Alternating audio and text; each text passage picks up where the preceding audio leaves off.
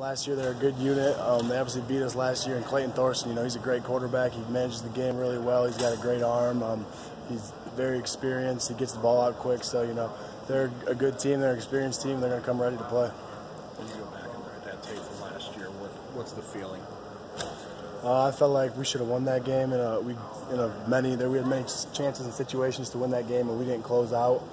And so this year we need to make sure we get the job done. From a pressure standpoint, that was something the coach said after that game. You guys needed to get more on it. How do you try and do that this year? Yeah, last year I felt like we didn't get enough pressure on the quarterback.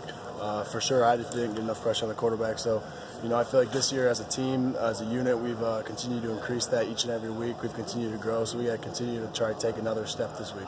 I know there's not a lot of film, but how are they different without Larkin in there, running back from earlier in the year? He's obviously a great running back.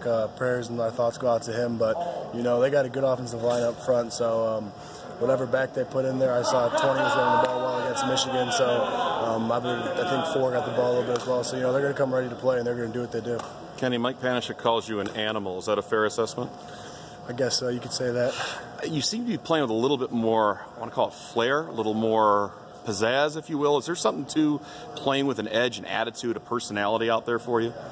Yeah, I got a year of experience last year, obviously, so I was still feeling out defensive end last year, and I feel like I've started coming to my own a little bit this year. And, I credit most of it to Chuck Bulla. He's Coach Bulla. He's taken me under his wing. He's taught me so much. He rides me very hard each and every day, but the things that he's taught me, the things that he's given me to add to my tool belt, I'm forever grateful because he's continued to make me a better player each and every day. Something Mike and Raekwon both said is finishing in the fourth quarter is a point of emphasis for you guys. You haven't done that. You've been outscored 44-7 over the last 3 games in the fourth quarter. How do you close out? How do you hold guys accountable to make sure you sprint through the finish line? I think it just starts every day in practice. We got to make sure we're finishing in practice each and every day, and just bringing the energy for all being focused and bringing energy throughout the entire practice so we can do the same for the game. Is there anything that you take away from the Michigan game against Northwestern just this past week? Anything that stands out to you about how you're going to attack Clayton Thorson? We just got to get pressure on him.